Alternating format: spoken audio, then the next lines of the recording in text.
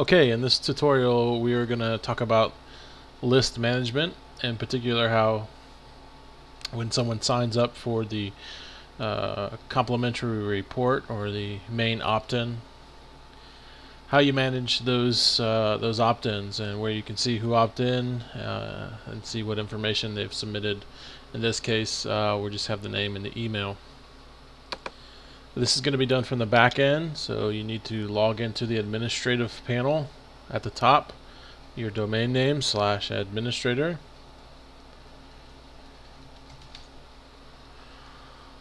Alright, I'm already logged in here. So when you log in, this will be the view you see. We're going to be dealing with a component called ACY mailing.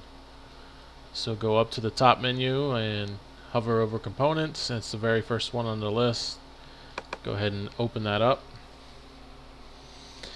Then we're going to want to check out the lists here real quick. So go ahead and click on lists.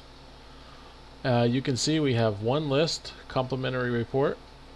You can have unlimited amount of lists, and we'll be going over how you can create new lists in a different tutorial. It tells you that you have 3 subscribers who have opted in to receive this, 0 unsubscribers. If you wanted to look at the subscribers, you could go ahead and click here to get to them, and I'll show you another way to get there, and here they are. It shows the date they signed up and their email and name, and you can see you put in a first and last name, and these other 2 did not. That is how it is. There's no way to force them to do that. We've talked about that.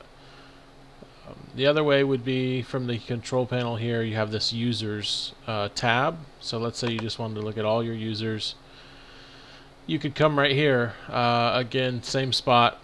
However, if you had multiple lists, it would go ahead and load them. Now you can see up to the top of this list you have another drop down. Right now you only have one list showing up, but if you had multiple lists for different promotions or different lists you wanted to keep separate from each other, they would all appear here and allow you to easily navigate in between the lists.